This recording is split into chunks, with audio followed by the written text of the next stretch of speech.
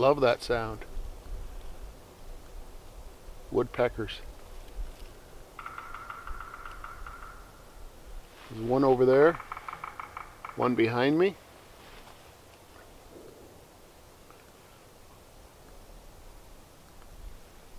There'll be certainly no shortage of food in this section of the woods I'm in. So many dead trees, they be riddled with bugs and grubs. A woodpecker's paradise. Thanks for joining me. It's a pleasure to get out here. Let me tell you, away from the news, away from the TV, just to get out of the house. I hope you're able to do so in these strange times. So the reason why I get out today, besides just to enjoy the woods, was I was tagged by Mark Young down in Nova Scotia, and he was tagged by Jeremy from Lonewolf 902, and the tag is "Show us your coffee." So I thought it was kind of a good idea. Jeremy started up just to maybe get to know a few more channels than you're aware of. He tagged a few, Mark tagged a few, I'll tag a few, and we'll see how far it goes. But it's kind of fun to do so because everybody loves coffee out here. Most people love coffee. Everybody makes it just a little bit different, and they make it the way they like it, so they're making it right. So yeah, the thing was to show how we make our coffee out in the woods. And I like Cowboy coffee. That's the way I do it. It's simple, you know, it's easy, it's delicious, and I've tried everything. I've tried all the gadgets. AeroPress, I have mocha pots, I have everything. I like Cowboy coffee. It's the way I do it. So it's the right way for me. So yeah, let's get started. Let's fire up the Trangia. Have a coffee chat.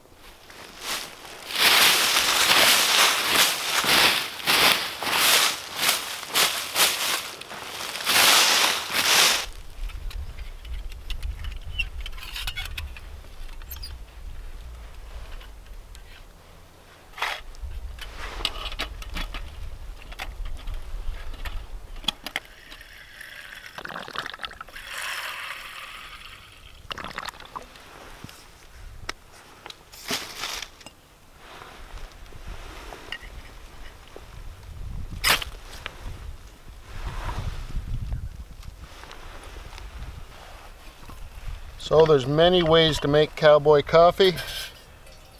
This is just how I do it. And I start with, maybe 2 cups of water in my kettle. And I didn't think I was a kettle guy, but apparently I am. I love this one. This GSI stainless steel kettle. And to that, I put about 3 cups, or scoops, sorry, heaping scoops of this coffee blend. And you notice I add the coffee to the water while it's cold. Some people add it when it's boiling. I add it cold, and as it boils, it'll mix on its own. Just like at home, you might have a favorite cup to drink your coffee or tea out of. Out here, I like to use a Cooksa. Here's a little duo I made a little while ago.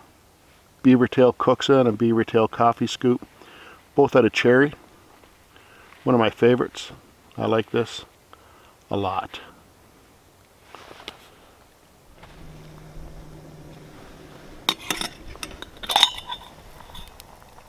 Okay, that's at a boil now. What we want to do is let it boil for about 60 seconds. That's going to allow everything to mix up nice. It's going to allow the coffee flavor to permeate the water, and it's going to make it delicious.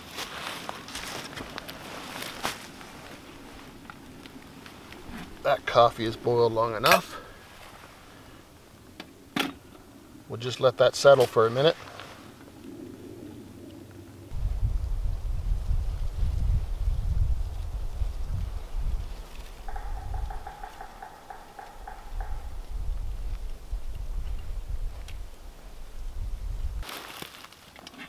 Coffee's ready.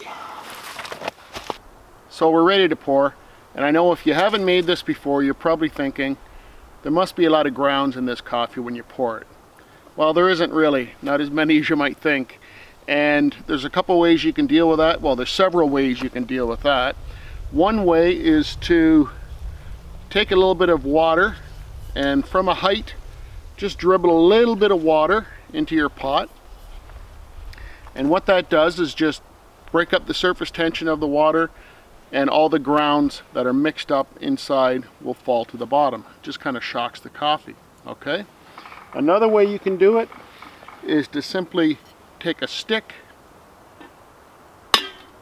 wrap the side of the pot a couple times lightly. That does the same thing, kind of shocks, releases the surface tension, the grounds fall to the bottom. Let it sit for a second or two, and you're good to go.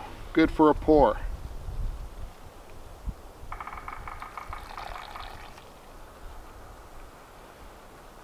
There you go.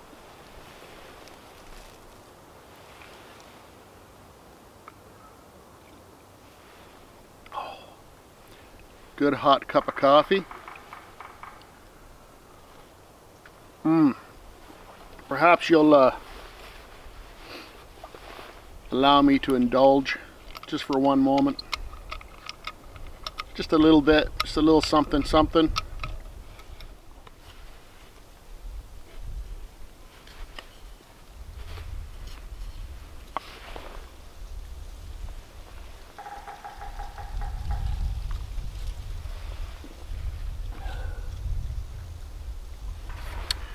New knife. Thought I'd come out and get a little more familiar with it. Carve a couple notches. Actually, this is a tri-stick. Are you familiar with a tri-stick? I think Morris Kohansky kind of popularized it, or maybe it was a teaching tool of his, but it's just a stick. You come out, practice a few notches on the same stick. That way you can sharpen your carving skills when you need them, because you never know when you're going to need them. All kinds of notches you can practice. Log cabin notch, square notch. They're all useful to know, and actually it's really useful to be able to do them quickly, right? So just starting this one. This is a root stripper for making cordage. Just a little round notch, and this bird's beak notch, which everybody uses for pot hangers. And you just simply go down the stick, create a few more notches. It's good practice. It's a good way to get to know a knife. And this knife is doing a really good job. I do like it. That's for sure.